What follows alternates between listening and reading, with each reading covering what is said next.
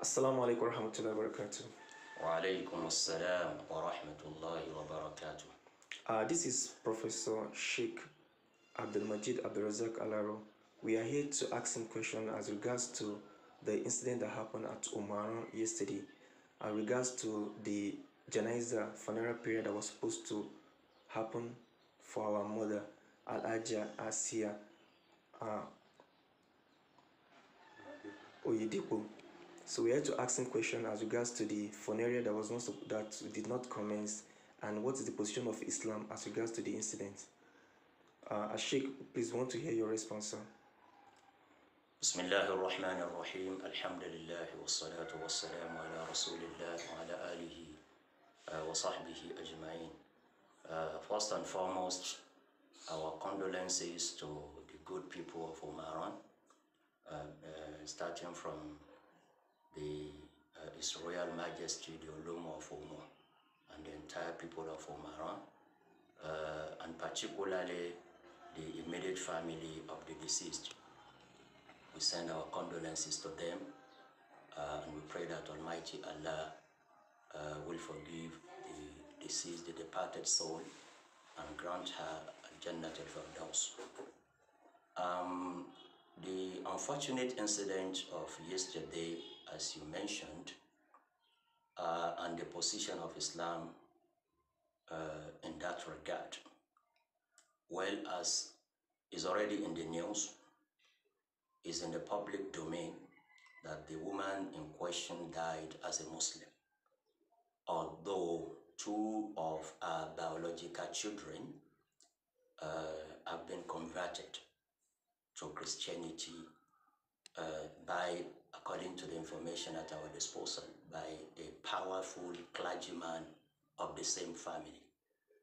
But that notwithstanding, that does not change the rule of Islam as it relates to a deceased who practiced Islam until the last moment of her life. There were testimonies that the woman, up till the last minute on the heart, was a Muslim, and she died as a Muslim. There was even a testimony to the effect that she pronounced what you call kalimatu shahada, bearing witness that there is no God worthy of worship but Allah, la ilaha illallah, even at the point of death. So with that one, she deserves certain procedures to be followed in burying her as a Muslim. One, first and foremost, she must be given a ritual bath as a Muslim. This is mandatory in Islam. She must be bathed, given a befitting spiritual ritual bath as a dead woman who left this world as a Muslim. Okay. Secondly, she must be shrouded in a white garment, preferably. That is the rule in Islam. After bathing her, we must provide for her a shroud to cover her. Okay. Then thirdly, we observe the Salat al-Janaza. That is the prayer that we observe on the corpse of the deceased who happened to be a Muslim, is also a mandatory step that must be taken in our regard, and in fact with respect to every Muslim that leaves this world as a believer in Almighty Allah. And finally, she must be buried in the Islamic way. How do we bury our dead ones in Islamic way? We all know this. We bury them in she should have been buried in a grave. Okay. In the midst of other believers, people of our faith, Muslims, in a Muslim cemetery. That is the rule. With neither a casket or coffin. So these are the procedures that must be followed in relation to the way we should treat anybody that dies as a Muslim. And this woman, from what is available even in the public domain, that the woman actually died as a Muslim. Unfortunately, is also in the news, we've all had it, we've all been informed about that, the woman was denied of all these rights, of all these privileges. And it is quite worrisome that such a thing is happening in this century. We talk about the position of Islam, even the position of law, the law of the land. According to Section 38 of the Constitution of the Federal Republic of Nigeria, which guarantees freedom of thought, conscience and religion, nobody should be deprived of what he or she deserves, even at death. This is what the woman has chosen for herself, and it is quite unfortunate that at the point of death, she's been denied all these rights. Well, I was at the incident yesterday and I witnessed how it all happened. And just like you have rightly said that the position of Islam, what you have just mentioned, that what is the next thing now for her, that all this right has been denied. You have said that, then what is the next stage? What is the next thing to do now? Well, in answering that question, I will have to give my answer in two legs. The first one will relate to what next as for the leadership of the Muslim community in Omuaran and even beyond Omuaran.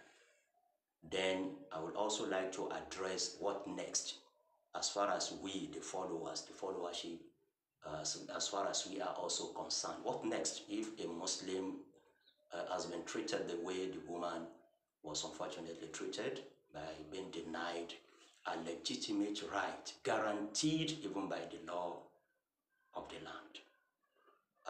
I would like to, first of all, talk to our leaders, starting again from our father, the Royal Majesty, the Olomo of Omuaran, who I know to be a good Muslim, Alhaji Abdulrahim Adeochi.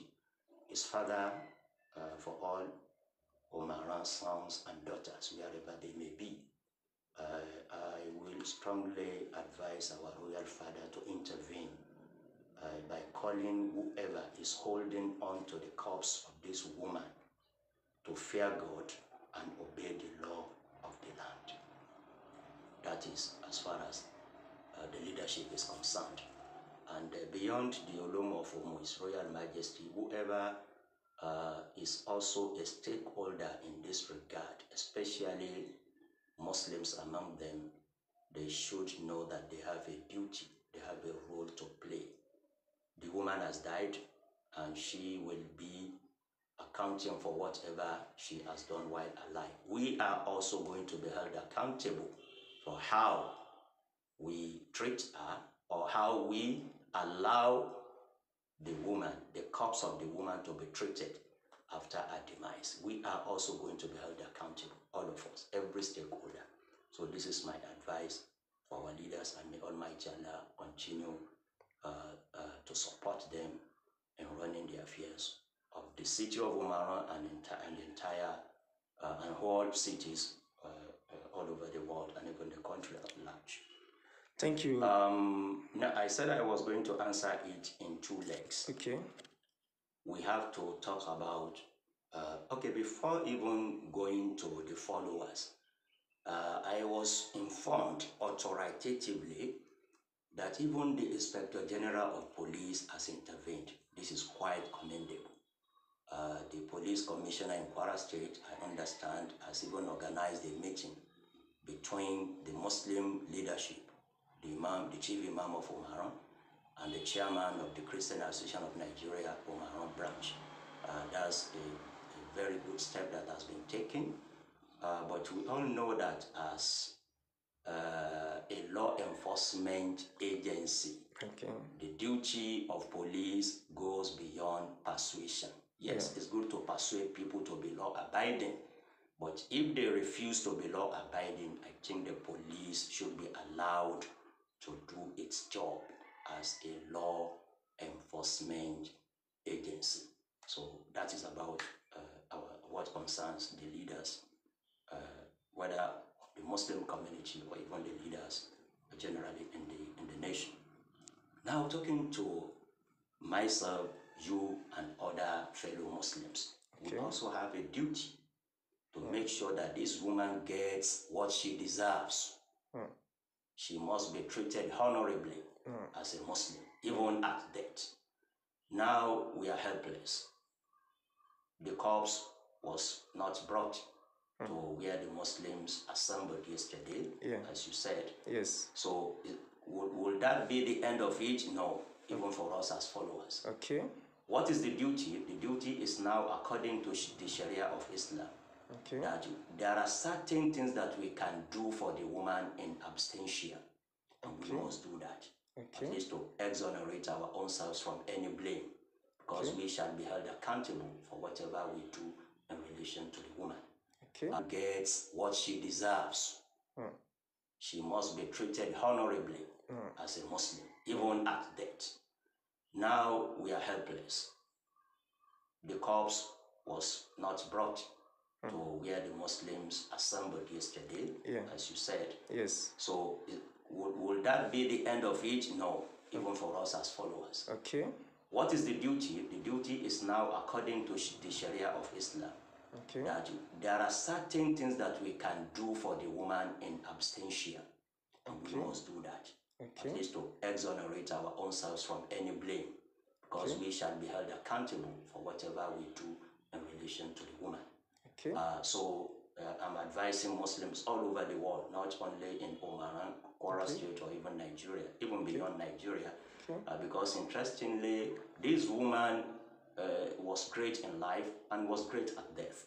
She has brought town Omuaran to limelight. Yes. Omuaran is already in the news all over the world. Yeah. So, and we hope it will continue to be in the news for the good reason, not for the wrong one. Amen. So what I was saying is that we can do certain things in absentia. Okay. There's what we call Salatul Ghaib. We can offer Salatul Janaza. Ordinarily, we should be present.